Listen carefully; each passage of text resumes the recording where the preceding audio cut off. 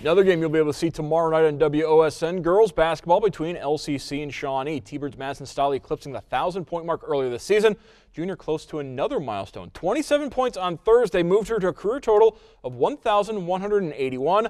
27 away from Jill Downing, become the school's all-time leading scorer. Head to the highlights from Monsignor Herr as Shawnee and LCC ready for action. Second quarter will pick it up. Shawnee's Carrie Robertson hits the foul line jumper.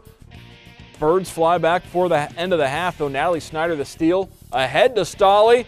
29-20 LCC at the break. Fourth quarter, more from Stolly. The offensive rebound, falling down, makes the bucket, and then closing in on the point total and gets it at the free throw line. 28 points for Madison Stolly. She's now LCC's all-time leading scorer as the T-Birds get the victory over Shawnee by 12.